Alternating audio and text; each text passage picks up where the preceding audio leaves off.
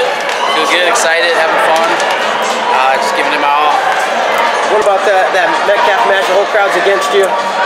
Yeah, you know, well, there wasn't much pressure for me.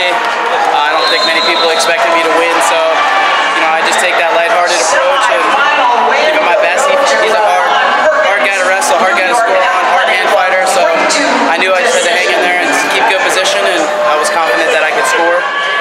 And I just trusted myself and God.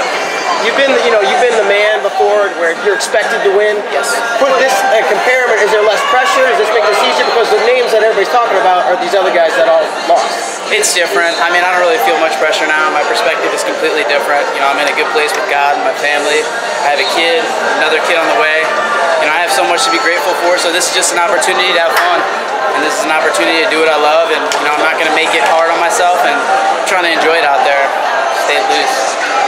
Frank, from your perspective, what happened in the flurry where you got two against Metcalf? He was shooting. I was waiting for him to shoot a high crotch. And when he did, I pancaked him. This Takedown.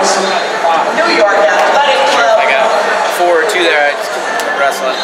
Talk about the memories of your matches with Pico. They were all wars. I think the first match, I think I broke his nose or something in a scramble, down blocking. Second match I wrestled him, he had a nice move on me, foot trip, kind of fought back, but I was too far behind. And wrestling him at the US Open, I was doing really well and injured my wrist a little bit. And unfortunately, wavered my effort there. Are you surprised at all with where you're sitting right now? No, I mean, not to sound cocky, but you know, I believe in myself. And, you know, my family is, my wife, super supportive, and she really gives me the best opportunity to do my best and makes things easy for me. My family makes it easy for me, so you know, I'm just trying to make sure that I fight out there for all the people that sacrifice time for me. How much is your new hairstyle helping you? Well, you know, I can't cut this hair because I think that's where I'm getting all my strength right now. No, I'm just kidding. The hair's helping a little bit. It's great, you know. Thanks. Sure. He's a very tough opponent. Very hard hand fighter. I didn't want to stand out in front of him, and you know, he kind of forced me there, and he did a good job of controlling the tie-ups. I felt confident though that I could score when I needed to score, so I was trying to be patient and also fend off his high crotch, which is a really tough high crotch. And you know, I was fortunate enough to be in that match where I needed one score to win, and you know, I think that's where I'm best. You had some history with him. What was it like to get past him here today? It was nice. You know, 2008 I wrestled him here, and it did not go my way.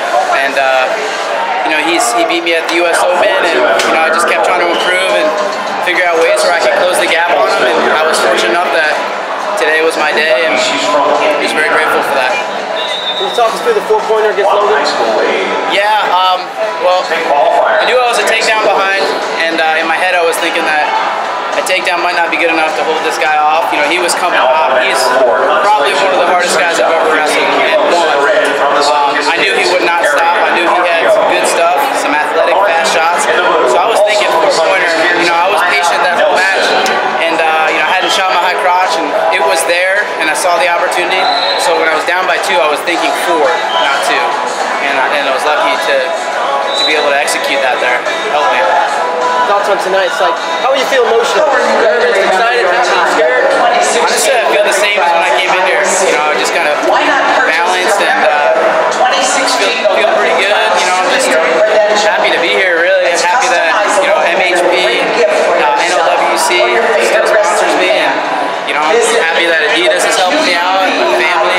You know, just really grateful and trying to take advantage of this. You don't get many opportunities, you know, to make an Olympic team, and you know, you really got to just give it your all. You mentioned family multiple times. You kind of seem to have like a little ritual before your match starts. Yeah. What goes into that ritual? Well, you know, my mom told me after the US Open I was just putting way too much pressure on myself. I wasn't having fun. You know, they weren't getting my best wrestling out there, so I really just try to keep a light heart and a clear mind and just have fun. You know, I think we compete our best when we're having fun. I got a couple things that I do before the match, just a couple patterns that kind of get my focus aligned. So, you know, I try to focus on God, my family, and my goals, and that's it. You know, everything else is a distraction. Everything else is going to take my energy. So, you know, it's hard. It's hard, especially, you atmosphere, you know, with everything going on, I just try to stay focused. But like I said, you know, I could never do that if I didn't have the support system at Penn State, my family, and everybody else. They make it easy. You know, I got to make sure that I go out there and fight.